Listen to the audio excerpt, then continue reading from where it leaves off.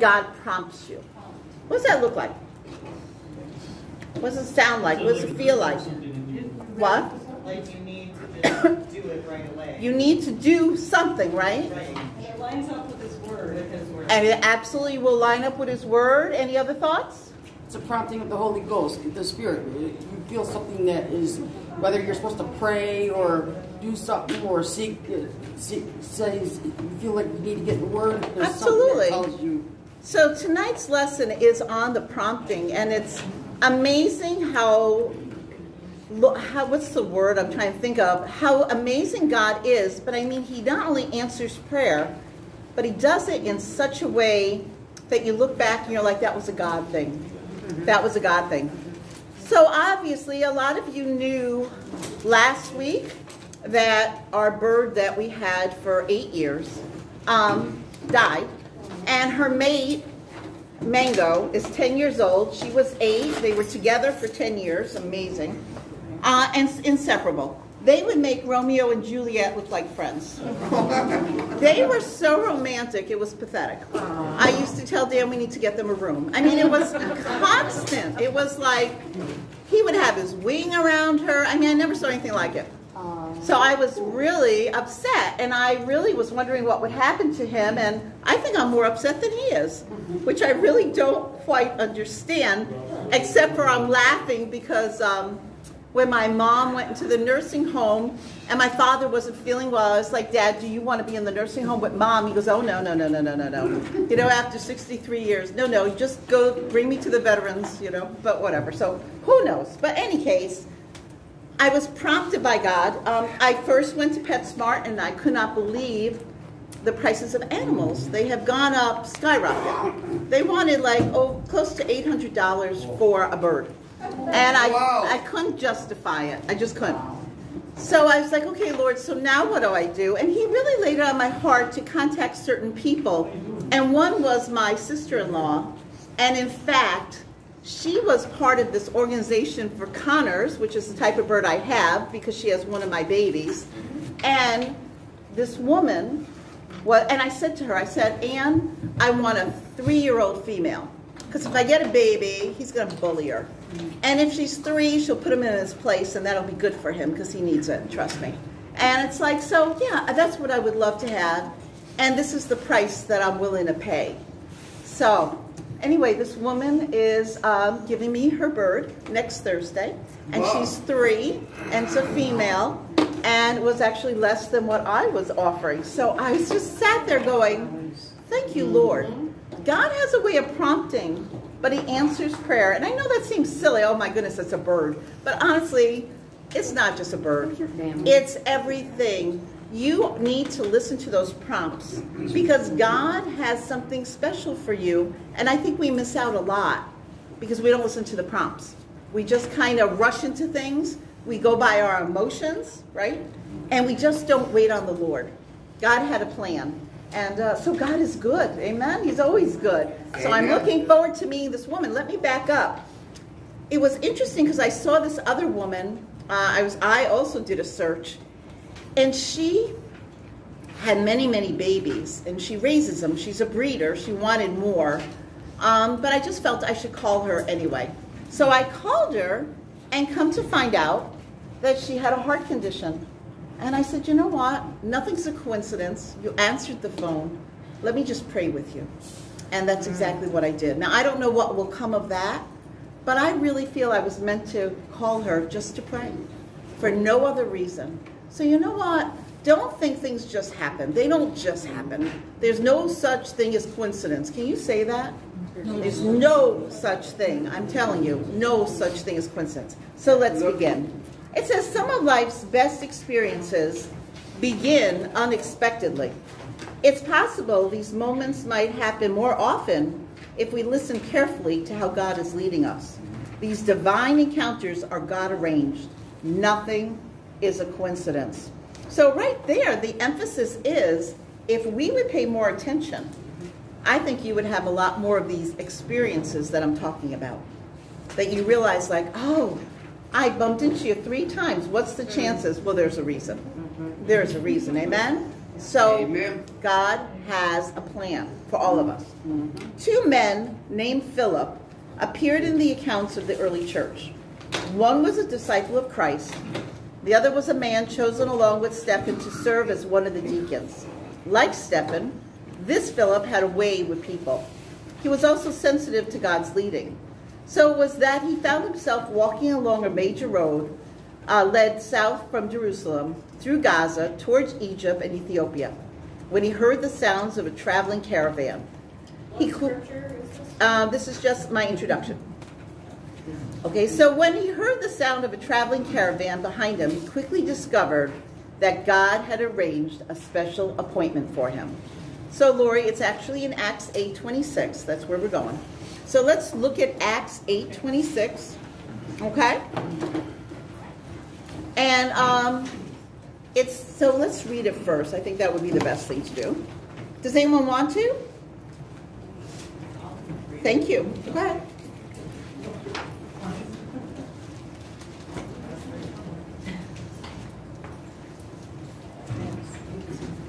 Got it?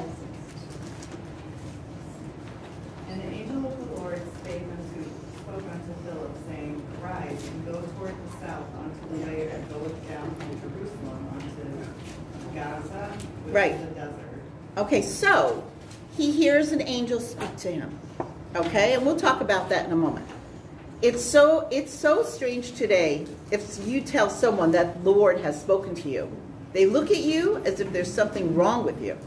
All through the Bible, the Lord spoke to people. He spoke to Noah to build an ark. He spoke to Jonah to go to Nineveh. He spoke to Moses to deliver his people. He spoke to Abraham to leave Ur of the Chaldees, I think, and many more, too numerous to mention. The problem today is the Lord still speaks, but few are listening. I'm going to say that again. The Lord still speaks. God is the same yesterday, today, and forevermore. He's speaking, okay? But few are listening. We see here that Philip is told to go towards the south. He was not told why, just to go. Does God have to give you an explanation why you need to do something? No. And you know what? I've learned a long time ago, just do it. Quit questioning God, okay? But here's another thing. It says the Lord still speaks, but few are listening. Why do you think few are listening? Huh? We are so busy. Distracted. We are so distracted. Not focused. We don't know what the left hand's doing. They don't have a relationship. And we don't have, oh, I love that. We don't have a relationship. Especially the generation after mine. So, we're talking about my kids, how old are they now? 40s? That generation, and unfortunately, beyond that, they don't have a relationship with God. If I say Jesus, they probably would say Jesus who? If you ask a child in school, which I have, just for the fun of it, who was Goliath? Who was Adam and Eve? Kids look at me like I'm nuts. I don't know. Like to me, though, like everyone should know Goliath at least. But kids in school today don't go to church. They definitely don't read the Bible, so they don't know. They don't know anything. And all they're being taught is that, I forgot what I posted it. Is it 4,500 religions? Yeah, 4,000. 4,000 something, right? 4,200. 4,200 religions in this world, but only one leads to Christ. But these kids are taught that they all lead to Christ. And I love the other thing I posted. If you have problems with gender, go milk a bull. We are who we are. But this world is changing. It's changing drastically and very, very quickly if you haven't noticed, okay? But people are too busy. They're too busy for their kids. They're too busy for each other. And I hate to say it, they're too busy for themselves. I don't know the last time most women, are shaving their legs anymore. We don't have time. Who has time for that? Who has time, right? And to go to all these places now is so expensive. People just aren't doing it. But it's sad because we're losing that whole thing about taking care of yourself, doing things as a family, going on a picnic, going places. We're too busy. So it's a concern. All right, Acts 8:27. Lori, do you want to go on? Go ahead.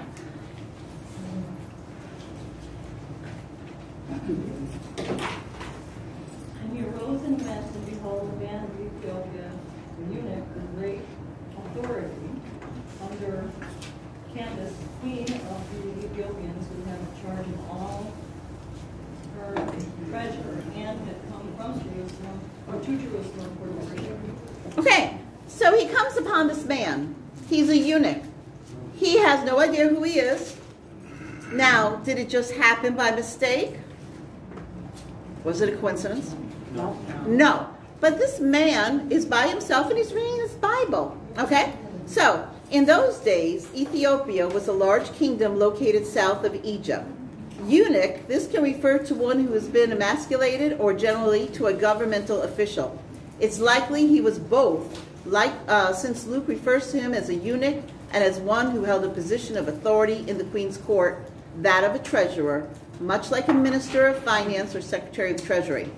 As a physical eunuch, he would have been denied access to the temple and the opportunity to become a full proselyte to Judaism.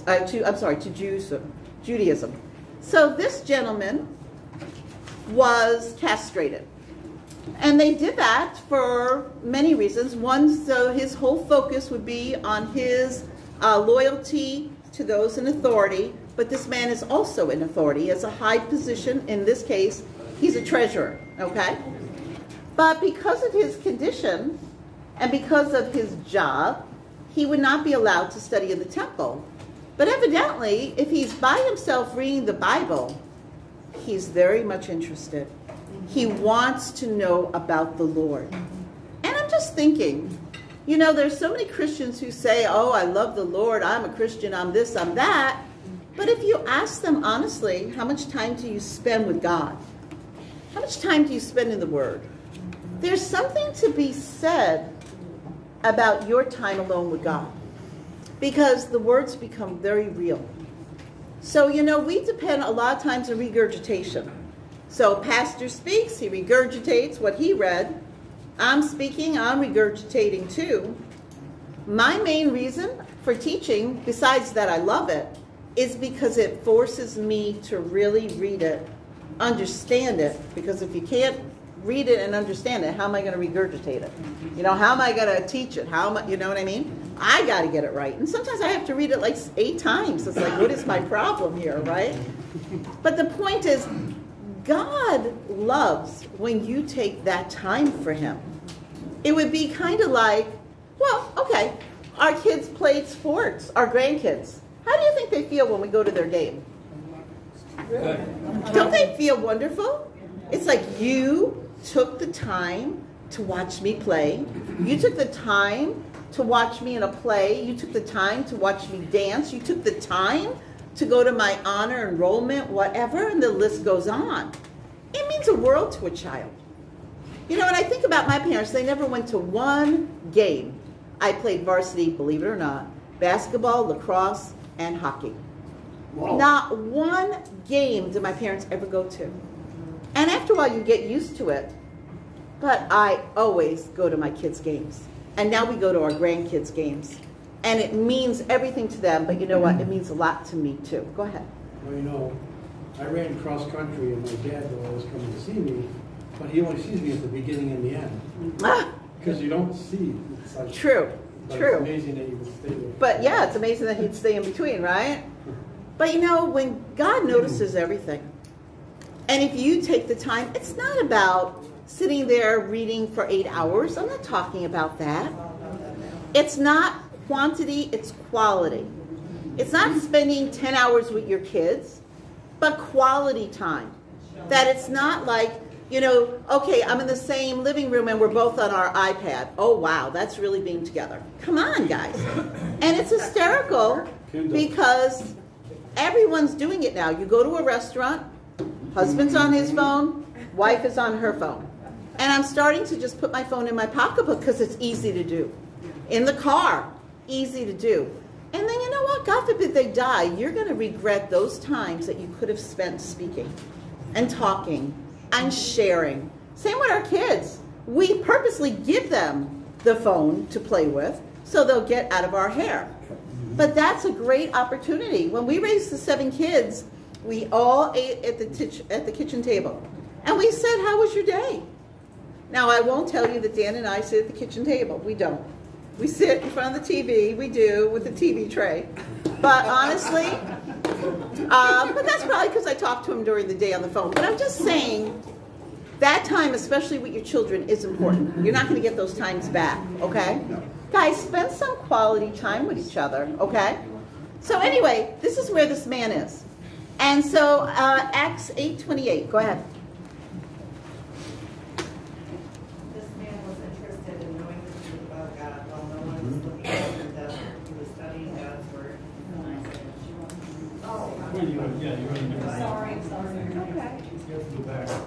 Okay, so Acts 8:28, go ahead.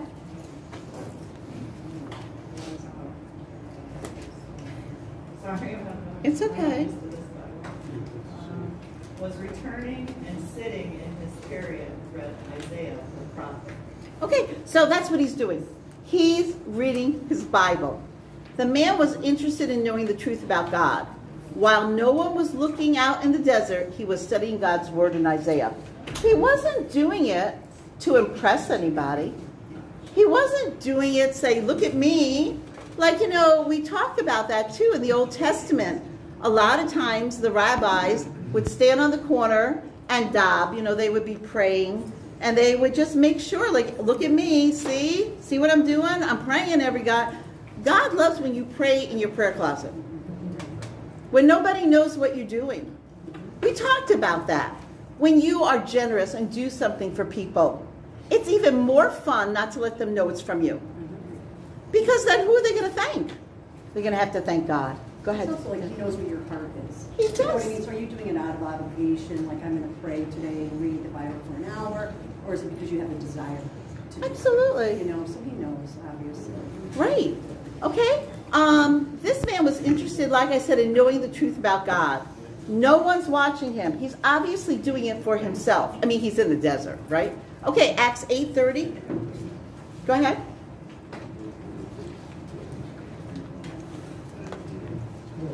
Philip read further to him and heard him, and read the prophet Isaiah, and said, "Understand now do you understand what you're reading?"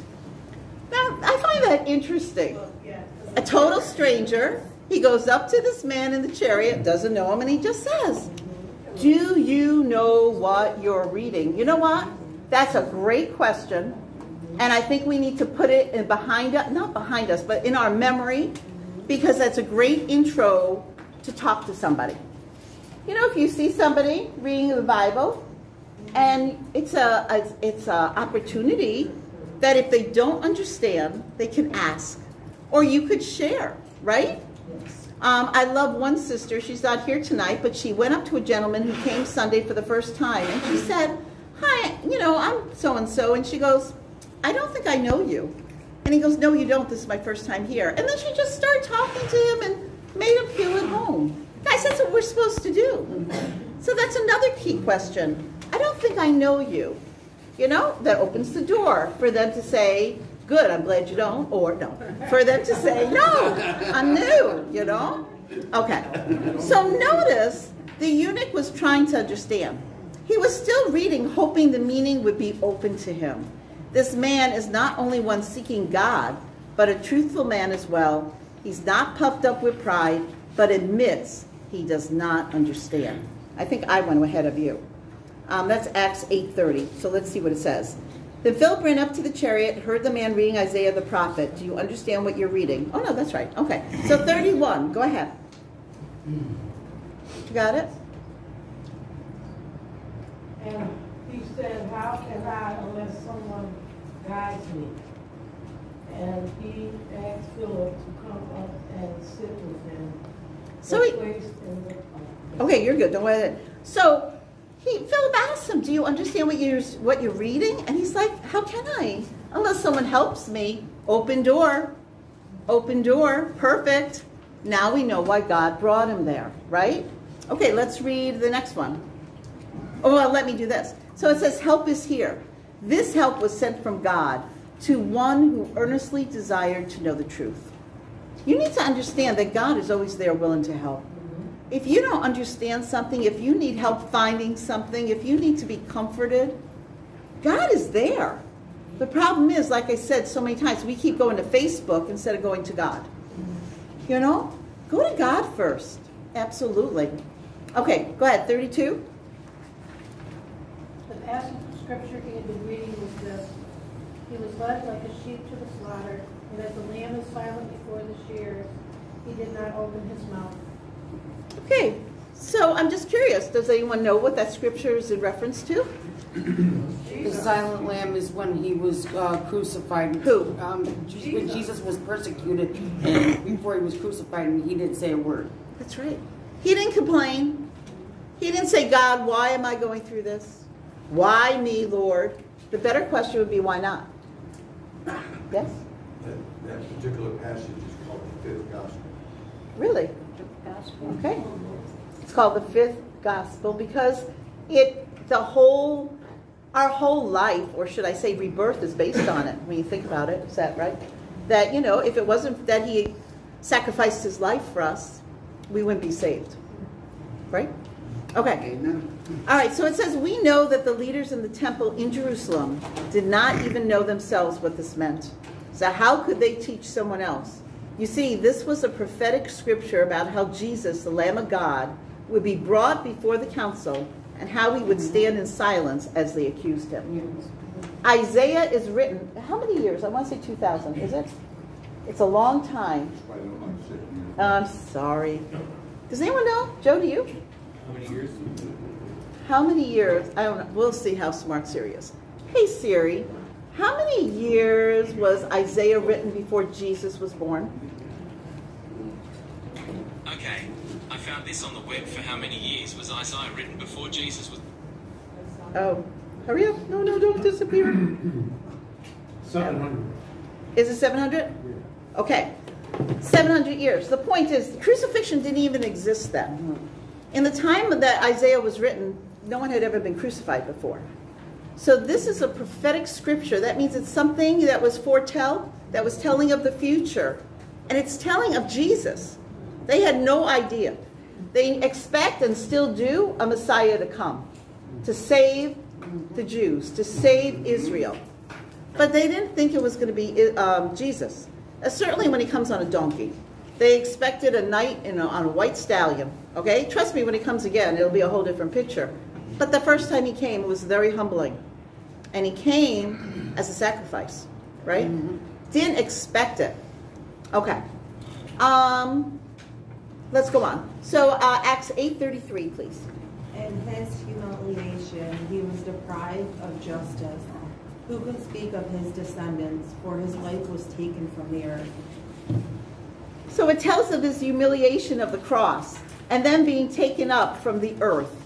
Okay, so again, I mean, that was humiliating. A lot of scholars have written that he was stark naked. He was so unrecognizable.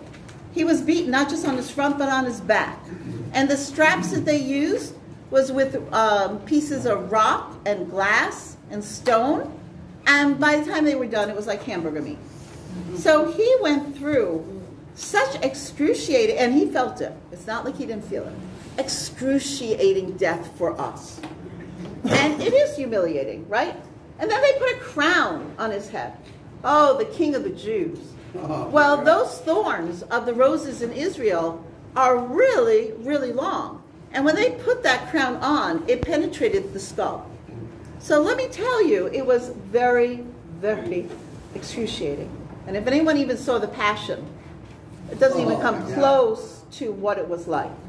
But that comes, it gives you a taste. And the taste is, oh my goodness, Lord, I'm so sorry for such a wretch like me. I'm so, so sorry. Okay, next one. The Enoch asked Philip, tell me please, who is the prophet talking about, himself or someone else? Okay, so so Acts, that was 8:34, correct? Yes. Okay. So of whom speaketh the prophet this? His confusion was understandable. Even the Jewish religious experts were divided on the meaning of this passage. Some believed the slaughtered sheep represented Israel. Others thought Isaiah was referring to himself, and others thought the Messiah was Isaiah's subject. This eunuch had no one to turn to for the truth. God had sent him help in Philip. Notice one more time that this valuable disciple of God was sent to the desert to minister to one man. You know, and so I think so many times we think, well, God doesn't notice me. The Bible says he knows every hair on your head. Now, I don't know what he does with Dennis, But Dennis, somewhere there's a hair follicle. Oh, it's your beard. He knows every hair in your beard. Okay. All right, Acts 8:35. Go ahead. Then Philip began with that very passage of Scripture and told him the good news about Jesus. There are several important things to notice in this. One thing is that Philip took up the man's Bible and taught him from Isaiah. This is a New Testament man preaching from the Old Testament. Another very important thing to note is that Philip showed him Jesus in the Old Testament. Jesus is from Genesis to Revelation. The whole Bible revolves around Jesus. Notice the most important thing Philip, without hesitation, preached to this total stranger. Be instant in and out of season where the Word of God is concerned. Too many churches, I think, emphasize the New Testament. You know, they say the New Testament is the bud and the let me say that again. The Old Testament is like the bud of a rose and the New Testament is the flower. But it's the whole thing. You can't just take half of the Bible. And when children are baptized, so often they just give them a little Bible, the New Testament. They need the whole Testament. They need the whole Bible, not just half. And you know, some people say, well, it's too hard to read. Then pray about it. God will open it up to you. And I love what Pastor says. Don't worry about what you don't understand. Worry about what you do understand. Because that's exactly what God wants you to know for that moment. Worry about what you do understand as you read. But ask God, Lord, help me. Holy Spirit, you know, give me revelation. Help me to understand. Okay, Acts 8:36. As they traveled along the road, they came to some water, and then Enoch said, look, here is water. What can stand in the way of me being baptized? You see, this eunuch knew the scriptures. He knew the written word, and he readily accepted the spoken word. We see here that it's not necessary to be baptized in any particular place or even on any particular day. Notice in the next verse how Philip answers him. It's great to be baptized, but we must have something happen in our heart first. Okay, so he wanted to be baptized. Jesus was baptized, and he said that we are to do likewise. So I'm curious, is there anyone here who has not been baptized? So we all been baptized? That's wonderful. Okay, good. Good. Okay, Acts 8:37. 38. I'm sorry, you haven't. Well, then maybe this summer will be an exciting time for us, amen? Because we get to share in it. Anybody else? It's okay. Don't be embarrassed about it. It's just sometimes people just didn't, or they're afraid of water, or whatever. Anybody else? Or they're new Christians. Or thank you. Or they're new Christian. Well, they don't look new, but yeah. No, or you're new. It's showing your accountability before your fellow Christians that I will hold you accountable for what I'm doing. Exactly. So that you can stay in line. And if you were baptized as a child, meaning, you know, very young, like under the age of 10 even, then you weren't baptized, your parents baptized you. Yeah. You know what I mean? So you need to do it for you. It needs to be your decision. Some people have really walked away from the Lord, and I don't mean like a little hiccup, but they're coming back and they are, you know, very repentful, and it's like, you know, I want to get this. Then sometimes that might be a situation where you want to be re-baptized, and I would just speak to the pastor and, you know, just see. Okay. No, Catholics will get themselves, their children baptized. Yes, they will. But you should, as an adult, make that decision. Absolutely. And that's the whole point. You're right. That's like just dedicating the kids. Exactly. Exactly. They do call it. All right, Acts 8:37. Somebody? 38 it is. 38. Sorry. I thought it was 37. Are we? 37. 37. I'm sorry. Yes. Yeah. Oh. Sorry. Go ahead. And Philip said, if thou believest with all thy heart, with all thy heart thou mayest. And he answered and said, I believe Jesus Christ is the Son of God. Is that 8:37? 37. Yeah. Okay, good. 37. Okay, so you see, new birth occurs first in your. Bonnie, there isn't even a 37 on this phone. And Philip said, well, not my Bible. Well, that's the letter here at the bottom that will issue Right. with a larger number. 78. And some people have, actually even the commentary said that some translations, they don't have 37. There it is. Okay? And so that will be something that we might need to look into a little more. But let's go on. Okay, you ready? Shh. You see, new birth occurs first in our heart. We must truly love God more than we love the world around us. We must destroy the desires of the flesh and live in the Spirit. In Romans, we read the qualification for being saved. Romans 10:9-10 says that if thou shalt confess with thy mouth the Lord Jesus, and shalt believe in thy heart that God has raised him from the dead, thou shalt be saved. For with the heart man believeth unto righteousness, and with the mouth confession is made unto salvation. We see the eunuch has done just this, and now he's ready to be baptized. Okay? So it is interesting. Go ahead, Ben. That 37, I have a note that says that some of the manuscripts don't have that. Right. Not just the translation. That's what I'm reading too. Yeah. Right. That's kind of weird. It is. And in my Bible, there is no 37 either. Really? Can I explain that? Please do. What do you have? NIV? I have NIV. A lot of people don't like the NIV because they think it leaves out scripture.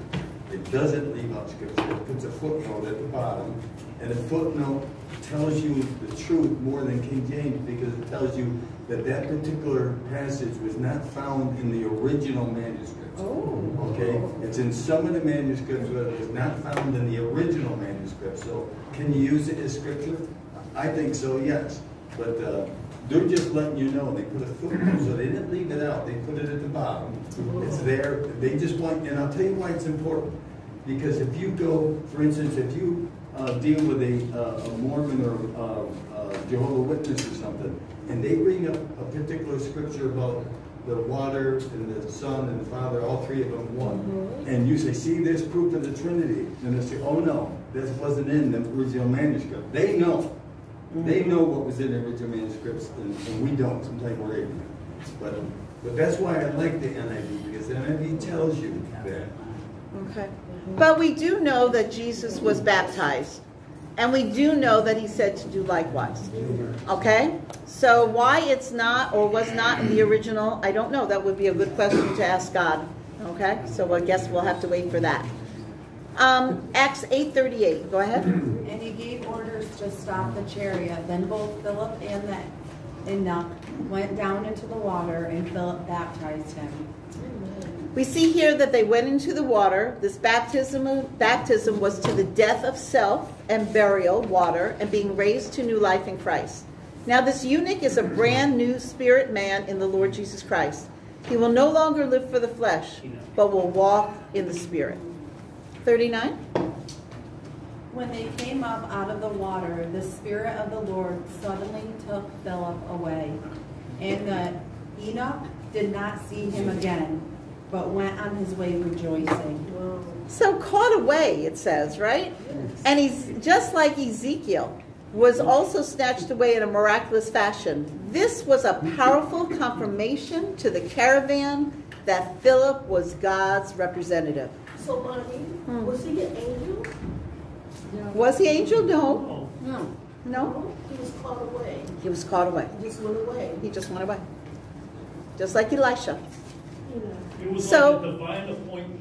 Yes. Mission accomplished.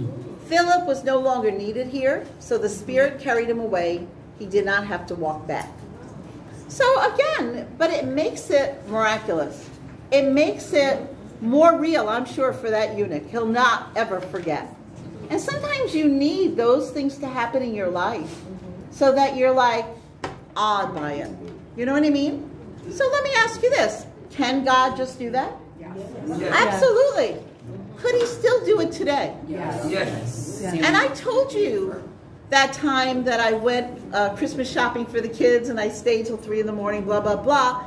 And I mean, all of a sudden everyone just cut in front of me. It was ridiculous. And I was getting certain things in my mind, and it didn't say how many you could get. And I had in my mind what to get each kid for Christmas. And this woman is trying to snatch my stuff. And I was like so overwhelmed by it. And I don't know who this man is to this day. All I know is he was a big guy. And all I know is he grabbed my stuff and he said, come with me. And he grabbed my arm. He brought me to the cash register. I paid for it. He walked me to my car and then he disappeared. I mean, I turned around to thank him and he was gone. Just gone. I don't know who he was. Maybe he walked fast. But all I know is I found myself saying, God, thank you so, so much. That was crazy. And I will never do your, what's it called, Black Friday shopping ever again. ever again. Okay, Acts 8:40, sorry, go. Philip, however, appeared at Azotus and traveled about, preaching the gospel in all the towns until he reached Caesarea, Caesarea, right? Thank you. Philip appears to have established his ministry at Caesarea, and that's located 20 miles north of Gaza. Since about 20 years later, he and his family are still there. This was a miraculous transportation of Philip. God's power is unlimited. How Philip got to Azotus, I will allow you to guess. We see here that Philip knew no fear. He preached everywhere he went. I believe the transportation Philip used to get from the desert to Azotus, is it Azotus? Was similar to the trip Elijah took in the whirlwind and the trip the Lord Jesus took to heaven on a cloud. All I can say is it was a miracle ride. Okay, you have the same, and I just want to emphasize this last part, the last page. You have the same spirit working with you and within you that Philip did. Some of you may think that you never heard an angel's voice, but how do you know that Philip did? We assume he did, and we're taught that he did. Haven't you ever felt the nudge to go and sense the urge to speak? Who knows if the Bible were being written today that your name might be in the 8th chapter of Acts? Go ahead. I want to tell you this because it actually lines up very well. I got up late this morning, and I normally try to do my devotions and everything in the morning before I do anything else. But I got up late, and I was a little I just was really tired or whatever. I decided I was going to put on some music and clean. And all of a sudden, I'm sitting there getting ready to do that, and I hear something tell me in my spirit, what about me? I'm like, aren't you supposed to get into my word? Have you been telling me you're going to, yeah, what about me? Are you going to take the time now? I was like, okay, I stand corrected. So I got my stuff. I did my morning devotions. By afternoon, something unexpected came to me that I wasn't expecting, and I got blessed. Amen. Yep. Amen. And just like a parent, don't we bless our kids when they do what they're supposed to do, when they're supposed to do it? And preferably when you don't have to tell them. Absolutely. Okay? Is there anyone that you are not willing to tell about Jesus? Is there any place that you're not willing to take the good news? Ask God to give you the same kind of willingness, attentiveness, and courage that you see in Philip. Let him direct you where he wants you to go. Now, how many of you went on the walk with Pastor Elena? Us three. Right? 3 people went out, took the time, walked for, I think it was an hour and a half, and met some people. 3 of those people came to church on Sunday. 2 of those people got saved on Sunday. 1 was a Mormon. The other gentleman said that he was on his way to do something he shouldn't have done, and he heard Elena blowing the shofar, and something just drew him to come into the church instead. That's beautiful. All 3 said, we will be back. Now, I also want to say that it was a different Sunday. Haven't had one of those Sundays in quite a while. That was amazing. It was just worship. Dan didn't get to preach because the Holy Spirit really took over. And in the end, you know, you find yourself thinking, oh, what are these new people thinking? They're never going to come back. And so I just started praying, Lord, wherever they are, don't let them leave. Just let me be able to talk to them. So the 2 that got saved, that I didn't know they had gotten saved, my husband, somehow they had intercepted with my husband and they got saved. Through me. Through you. Oh, you brought him to him. Okay. But the girl looked at me and she was so cute. She goes, you guys sing a lot, don't you? And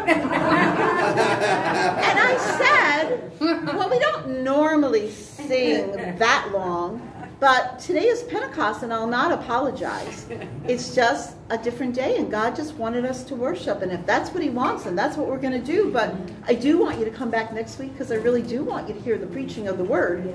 And her, I believe it's her husband or boyfriend, said, we'll be back.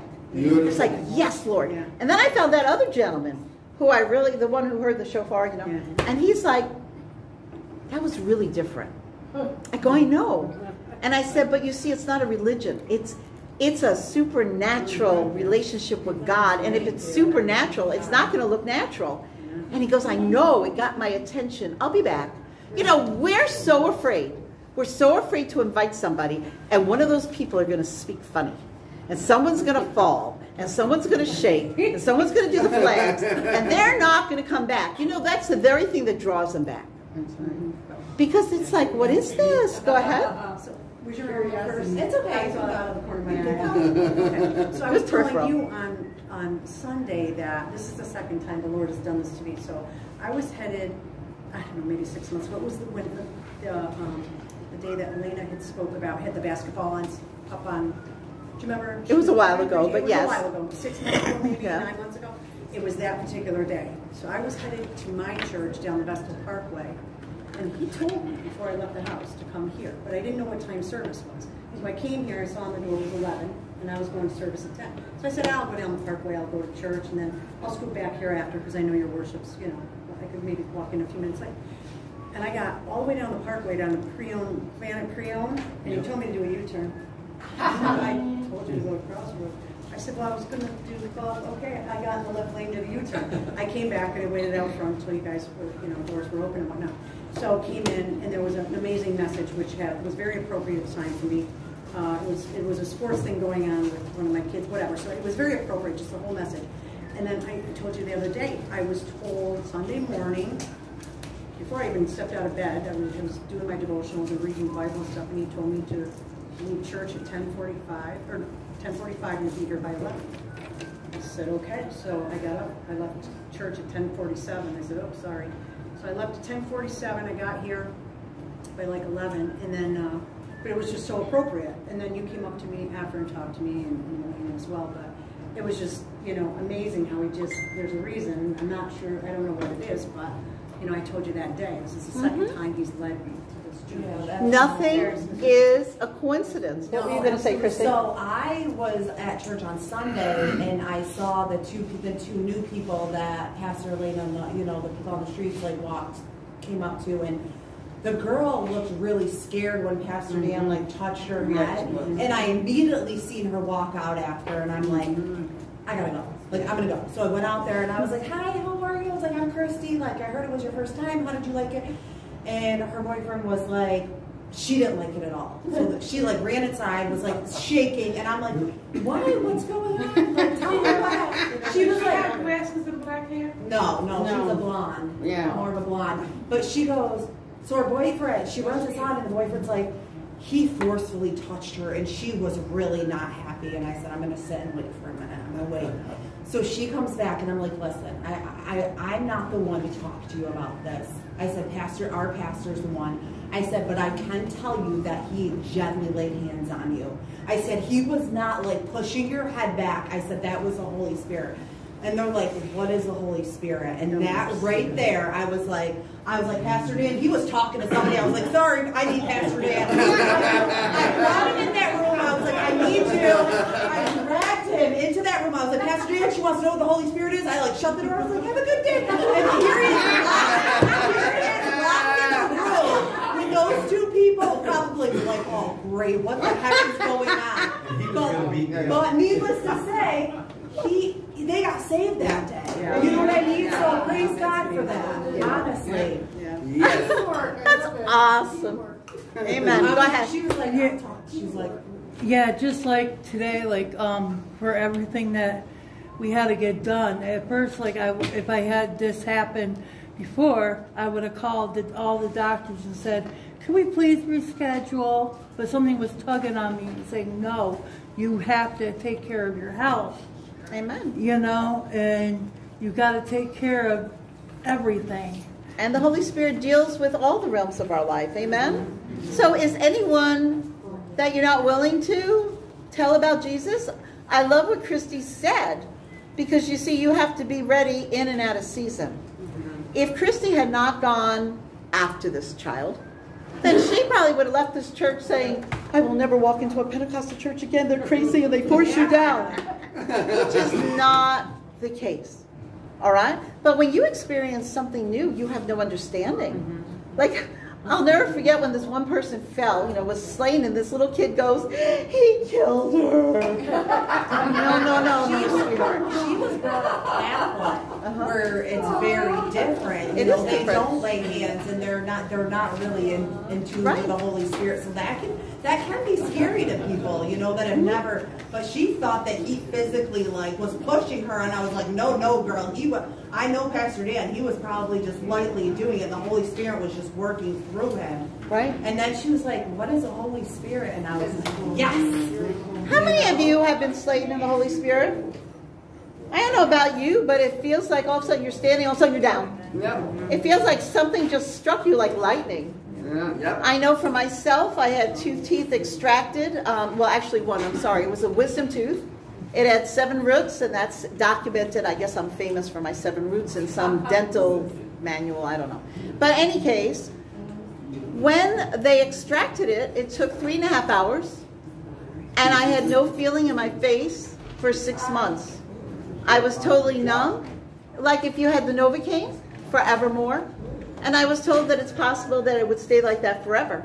I had just gotten saved. My mother-in-law back then said, well, why don't you come to the Catholic Church with me, because they're having a healing service. And this archbishop is coming, and he's going to lay hands on you. So there are charismatic Catholic movements. And so I went, no idea what's going on.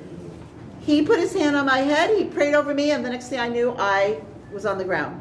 And when I got up, I had all feeling in my face. So, there are things that we don't understand, and it's okay to say, I don't understand it. But I thank God for it. Yes. It is supernatural. Do not put God in a box. Do not limit the Holy Spirit's power, because that's the very thing you might very well need for deliverance, healing, salvation. Amen? Yep. Amen. Father, so look at the last paragraph. Because I don't want you to just say it. I want you to understand what you're saying before you say it, and we conclude. Father, too many times we fail to hear you speaking to us. Remind us to be quiet before you so that we can hear your voice. May we make decisions based on your leading, not according to our goals and desires. But most of all, Father, help us to cherish the gift of your Spirit. We say so much to God, and we say so much to Jesus, and the Holy Spirit's left out. Make sure he's part of your conversation, because he's the one who's here. He's the one who ministers to you now. He's the one who protects you now. He's the one who guides you.